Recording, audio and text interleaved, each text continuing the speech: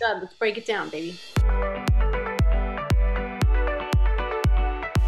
Hey guys, it's Elizabeth Berkley Lauren, and I'm here with my dud, Mario Lopez. That's right. We're going to take a look back at just a couple of our favorite moments of Saved by the Bell and, you know, take a little stroll down memory lane. So let's check it out. How about a pencil? Yeah, sure, Preppy. So I remember this shirt. I really liked it, but look, it's supposed to be like a polo shirt that comes to like the middle of my bicep and it goes past my elbows. It was like my dad's shirt. Oh my God. Did you wear more of those?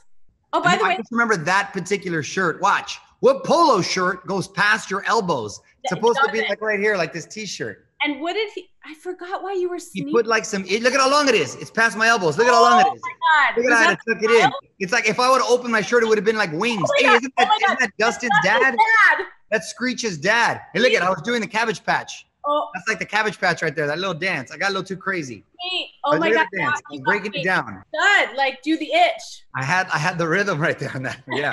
Did you even remember that Dustin's dad was a teacher? I just remember when I saw him, that was Dustin's dad, Screech's dad right there, real life dad. I forgot about that.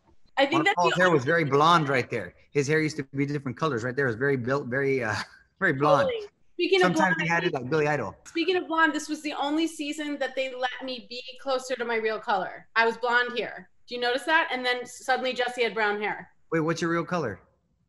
It's like honey. Honey? All right, honey. Huh? Screech, she's not your fox. Wait, we're matching. We're matching because we're a kind couple. of matching. Okay. I like the curls on you right there, Dud. They were like kind of like. Poof. There was like, a lot of poof. You're like Mufasa. You're like Mufasa right there. I still rock that. You know, if I air dry my hair and flip it over, give it like a spritz of Shaper hairspray. What's wrong with it, Mrs. Slater? Mrs. Slater, if I really married you, I wouldn't use your last name. Well, whose last name would you use? Mine. This chick's crazy. You know what? Jessie was so ahead of her time. Come on. She really was. Right? Yes, exactly. I'm home. Great. I'm starved. Oh, me too. What are you fixing for dinner? Nothing. I'm a guy. Slater.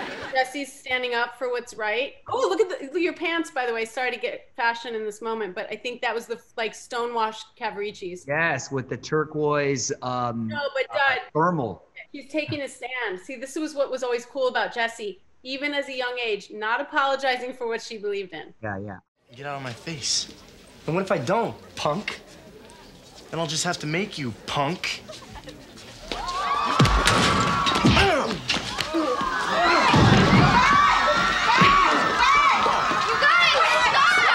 This is funny. Okay, fun fact right here.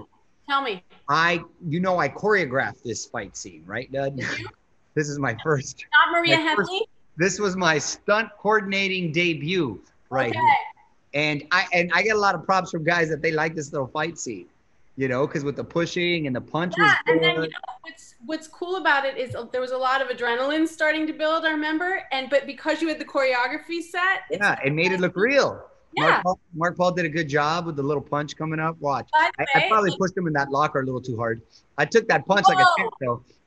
Wait, hold on. There's not a mat down there. That was like a hard surface. Right? I know. I felt bad, but you know, we wanted to make it real. We got all method. That looked good. And then Belding, for some reason, who was dressed up like Eldebard, came and broke it up. I don't know why. Halloween episode. You know what? How we can usually tell the sign on the hallway. Yeah. It usually will say like what holiday it was. This is good. Wow. Props.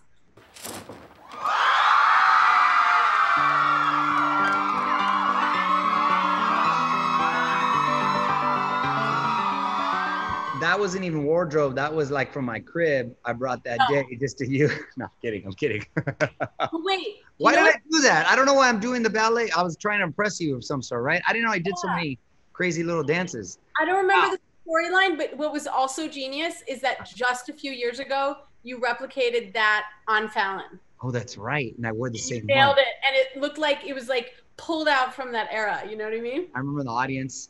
That was a Well, a lot of people don't realize it wasn't a laugh track. We actually had a studio audience. So it was like a pep rally every Friday night, you know? That's funny. That was a crazy clip. Yeah. She needs a kiss from Dork, number 8. It's true, the prince is just a friend, but Studley for me is the living end. It's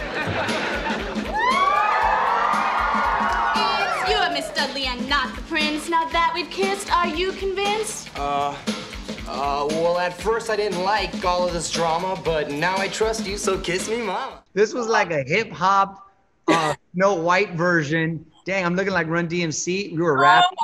Hey, we hardly didn't get to kiss that much. I think we have one more coming up. There it is. Oh, Yeah. My rhymes were on point. Spitting fire and poor Screech was off beat the whole time. Sample that apple you're rapping about. Dang, that was silly. We did some crazy stuff. Well, I hope you enjoyed taking that little look back at some moments of Saved by the Bell.